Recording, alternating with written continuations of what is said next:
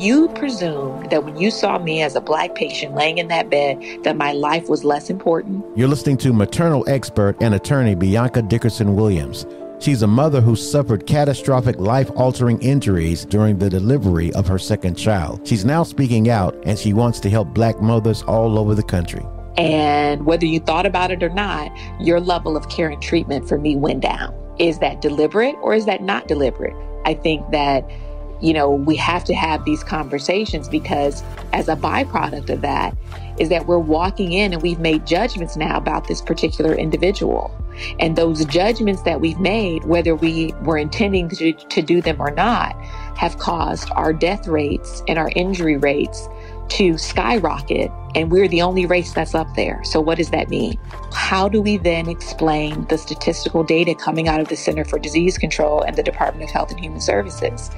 We're 6 times more likely to die or be injured in childbirth. Black women are more likely to die or be injured in the delivery room than any other race. We are at war in the delivery room in hospitals all across America. We wanted to bring this to light, and Bianca Dickerson-Williams wants you to call her 310-579-9896. That's 310-579-9896. This is a crisis, and if you need to talk to somebody, talk to Bianca. 310-579-9896. This is the G Podcast Daily. Today is October 2nd, 2023, and this is the G Podcast Daily. What's up, y'all? It's Tommy B, and this is 5 minutes of news and knowledge to help you get through your day. Let's get it. Start the clock. And on this day, it's October 2nd, and on this day in history, Nat Turner was born in Southampton, Virginia in 1799. Believing himself called by God to free his fellow bondsmen, Turner became a leader of one of the most famous slave revolts, involving 60 to 80 slaves. Here's news from UNN with Alexander Caden. This is UNN, Urban Network News, national news and information for and about people of color. I'm Alexander Caden.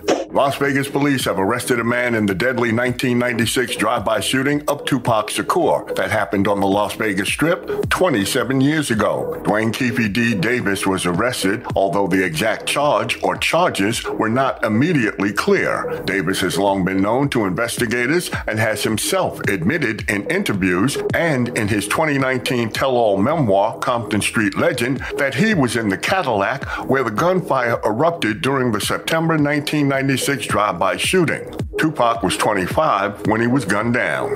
The U.S. Equal Employment Opportunity Commission filed a lawsuit in the U.S. District Court for the Northern District of California, accusing Tesla of violating Title VII of the Civil Rights Act of 1964 by subjecting black staffers at the Fremont, California production facility to racial harassment, stereotyping, and hostility since at least May of 2015. Tesla allegedly broke federal law by tolerating widespread and ongoing racial harassment of its black employees and by subjecting some of those workers to retaliation for opposing the harassment. 60 years after Hattie McDaniel's Oscar went missing, the Academy of Motion Picture Arts and Sciences will replace it. The Academy will present the replacement Oscar for McDaniel, who made history with her win for Gone with the Wind in 1939, to Howard University's Chadwick A. Boseman College of Fine Arts. Federal student loan borrowers will need to start making payments again this month after a 3-year pause due to the pandemic. Anthony Nesty made history when he was picked to lead the U.S. men's swimming team in Paris, where he'll become the first black head coach of the American swim team at the Olympics. The U.S. team will be decided at the Olympic trials, which will be held next June at Lucas Oil Stadium in Indianapolis. You've been listening to UNN Urban Network News. Visit our website at myunn.net. Thanks, AK.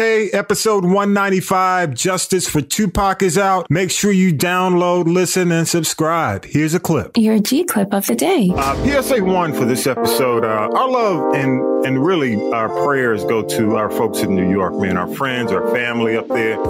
After up to 8 inches of rain fell this week, flooding in the streets, subways, LaGuardia Airport. Here's to your recovery. Here's to a speedy recovery.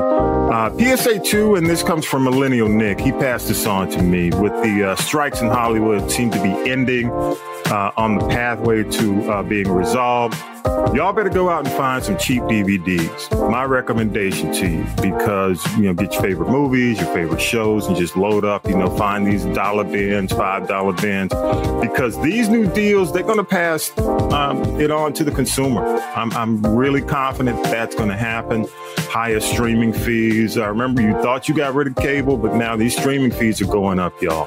Prepare yourself. Don't be held hostage by digital hard copy DVDs, my people. Yes. Listen to This is the G Podcast and subscribe. All links at Castropolis.net.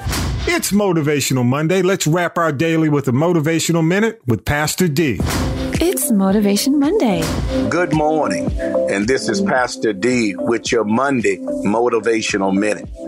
I'm reminded that we being in the South, that most of us love a good buttermilk biscuit. It reminds me of a farmer who said when he began to pray that he didn't like buttermilk, he didn't like lard, and he didn't like white flour. But when you mix them all together, they sure produce some great buttermilk biscuits.